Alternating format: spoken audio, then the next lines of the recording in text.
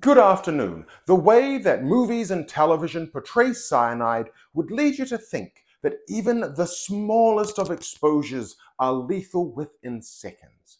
But somewhat unsurprisingly, the reality is different. Firstly, there is a minimum dose required for acute cyanide poisoning to be fatal, with the size of this dose depending on the source of the cyanide.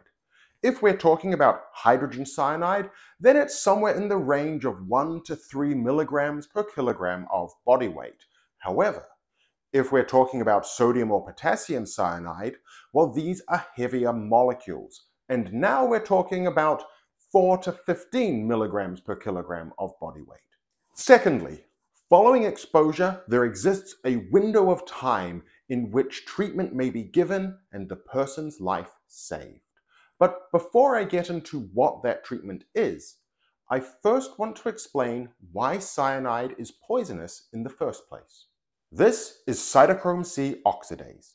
It is the last enzyme in the respiratory electron transport chain of cells. And if we zoom into its structure, we find this site with a heme group close to a copper ion. Normally, this is where electrons are transferred to oxygen, reducing it and powering the body. Cyanide is a powerful ligand that loves to bind here, and when it does, it's like placing a piece of paper between a battery and its terminals. One possible antidote is amyl nitrite. Amyl nitrite, when inhaled, oxidizes the iron 2 in hemoglobin to iron 3. Cyanide loves iron 3, and it now starts to bind here rather than to our cytochrome C oxidase. However, there are two problems with this treatment. First, the person needs to be breathing.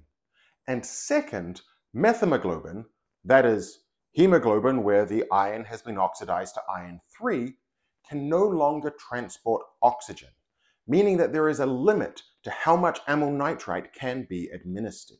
Another option is vitamin B12, and if we look at its structure, we see a cobalt ion held in a ring. And it is to this metal center that cyanide is able to bind. A major advantage here is that vitamin B12 is already an essential part of our diet with no known toxicity. Finally, I do want to stress that although this is all very interesting, prevention is better than cure. And this is why the CDC and OSH set exposure limits, and why scientists always conduct a safety assessment before they start any experimental work.